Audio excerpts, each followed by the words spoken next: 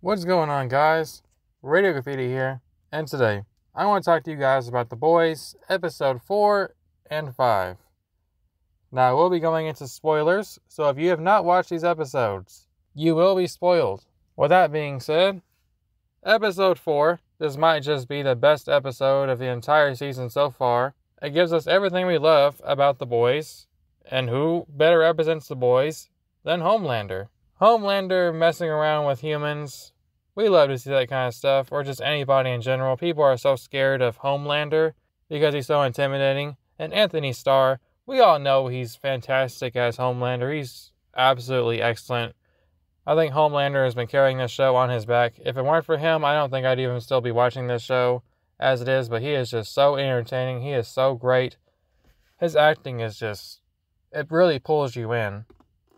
You feel absolutely terrified for everybody that's near him. Even if you feel like they somewhat deserve it, you still feel terrified about how far he's going to go. You can never be too sure with this guy. And sure enough, in this episode, he goes to visit the scientists that experimented on him when he was a baby. And he, one by one, sort of murders them all. In a very slow, menacing, terrifying, and very intense way.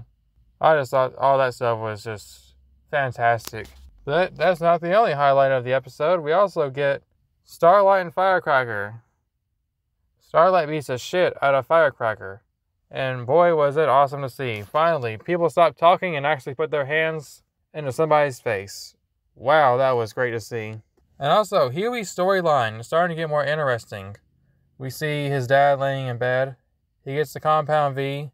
He opens his eyes. But we'll talk about that when we get to episode 5. But Hughie's storyline actually pretty interesting, seeing him forgive A-Train for what happened to Robin. Also, Butcher becomes a much more interesting character. He finally stops being a little pussy about his dead wife's rape baby and starts becoming the badass that we all know and love. But we will also talk more about that in episode 5.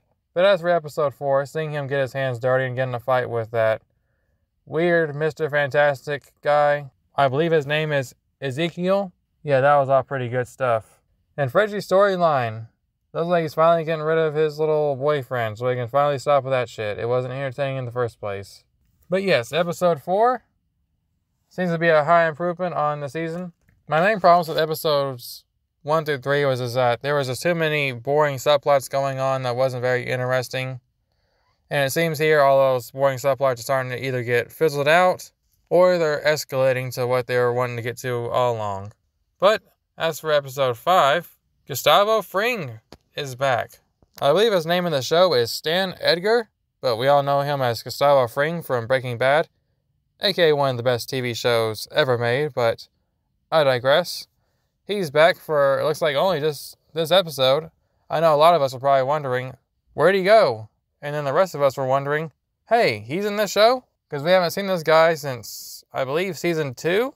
I believe it was season 2 when he went to jail. I can't remember why, it's been so long ago. But yes, he is back. And it's just nice to see him interact with all these characters. He's had a lot of great lines in the episode. My favorites were him asking for a towel before he sat in their truck. And then also his comment about how he's surprised that the boys had made it this long. Yeah, I was thinking the same thing. How have they made it this long, considering they're just normal dudes going up against superpowered villains? I also thought it was pretty hilarious with the whole, making fun of Marvel, showing the presentation of just this giant map full of upcoming movies. And my favorite part of the episode was a little shot at the Batman. I love the Batman. Don't get me wrong, but it was so fucking funny when they were like, yeah, we're going to make this next movie and there's going to be a whole sequence where it's just pitch black for 12 minutes. And also there's a line from A-Train where he's talking about, yeah, we went and did reshoots from the reshoots. So now it's the most expensive TV show ever. There were just so many great jabs at Marvel and DC alike. It was hilarious. Because it is pretty ridiculous how much these superhero movies just have this gigantic plan and these ridiculous titles. It can get pretty absurd. Even though I love superhero movies, but even I can admit, yeah, they would get kind of carried away with just having way too many of them. And then, yeah, another comment they made was about the reboots. It's been a whole year since my last movie, so now it's time for a reboot. Boy, is that ever true. We also get some funny interactions with our characters and these little chickens that are all V'd up. We see these little crazy sheep flying around with blood all over them. They're trying to kill our heroes. All that stuff was just pretty funny and interesting. I really enjoyed that part. Although I have to pause for a minute on all my praise for the boys. I have to point out something. Why is it that these beat up animals can tear right through a bull? They can tear right through animals. They can literally fly in the sky. We see them rip people apart. But yet somehow they can't get inside of a barn. Our heroes go run into a barn to seek safety from these maniac animals. But yet somehow they can't break through the barn. And okay, you can say, okay, well maybe, the barn's made of kryptonite or something. Maybe they just didn't feel like it. Okay, well then why didn't Victoria and Newman just pop out of their heads? That's the problem when you got a superpowered person with you. They did it with Starlight where they're like, oh, well, Starlight's got a limp dick with her powers. She can't use them. And it's like, okay, that's never been explored in the show, but hey, whatever you say, writers. Starlight can't use her powers because, it'd be too easy to have two superpowered beings against a bunch of animals. But hey, whatever. I'm sure next episode she'll be perfectly fine, so whatever. But besides that, we also get Homelander slowly turning Ryan into little Homelander Jr. He gets off-brand Joss Whedon over there, and he gets all slapped up by his girl. And then Ryan enjoys it. Like I said, Butcher just needs to kill this little fucker. He's going to be nothing but a problem. There is no getting him away from Homelander. As long as Homelander is still alive, that kid is going to be a problem. And at this point, I feel like even if Homelander is dead, he's already doing so much damage to Ryan. I mean, he's literally made him murder somebody before. Granted, it was an accident, but still, he killed somebody. So I feel like Homelander's just putting too many seeds in his head. He's just becoming too much like Homelander at this point. I don't know if you can save him. I know it sounds harsh because he's a kid, or however old he is, he sounds really weird. His voice literally sounds broken. And then the episode ends with Butcher kidnapping Victoria Newman's little boyfriend, and he wants him to make a virus. Which, I've heard some pretty interesting theories about this, because some people are thinking that, because we know Butcher is dying, in the show, Becca appears every now and then over his shoulder, but then he also has Jeffrey Dean Morgan. Some people are speculating that maybe Jeffrey Dean Morgan is also in Butcher's head, which is a very interesting theory, because we never see anyone else in the show interact with Jeffrey Dean Morgan, besides Butcher. But it's like, who is this guy? Why is he just fantasizing about some random guy? Just dreaming about this made-up guy. Is he a Supernatural fan as well? Does he love Sam and Dean's dad? Or maybe he's a Walking Dead fan and he loves Negan. I don't know. I don't know why he'd be dreaming about Jeffrey Dean Morgan, but I think it's an interesting theory. Because he's always with Butcher, and he kind of just pops out of nowhere sometimes. Like, how the hell did he get all the way out to that barn? We'll see if that's a true theory when we get further into the season. And also, the big highlight of the episode that everyone's going to be talking about is Hughie and his dad. They have a pretty emotional storyline where Hughie's dad, I'm just going to call him Simon Pegg, because that's the actor's name. Simon Pegg goes running through the hospital. He's gotten V from the last episode. And Hughie's mom is hella suspicious.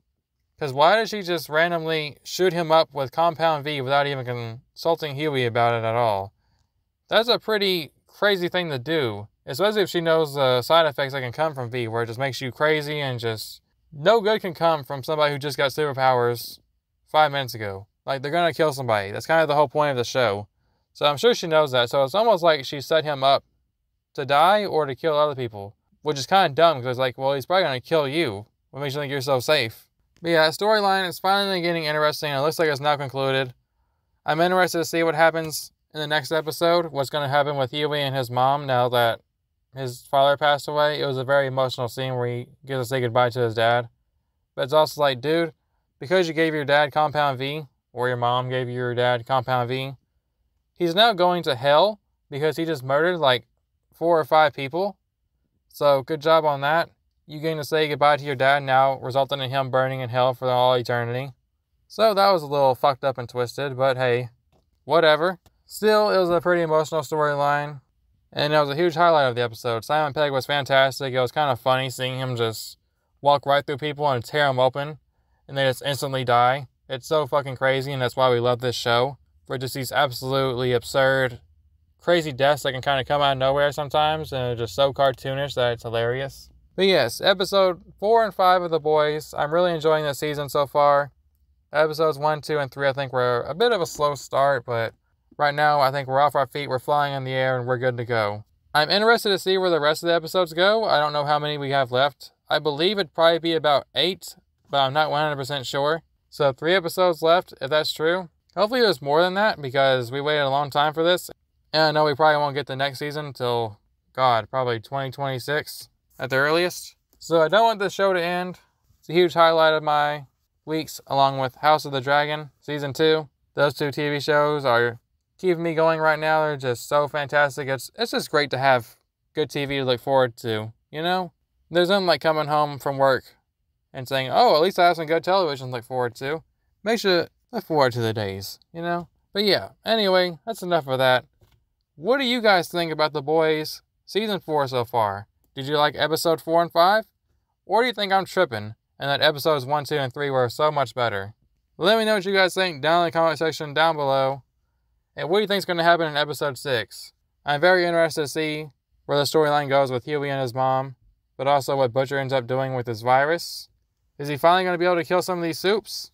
We will find out. But yeah, that's all I got for the day, and I will see you guys later.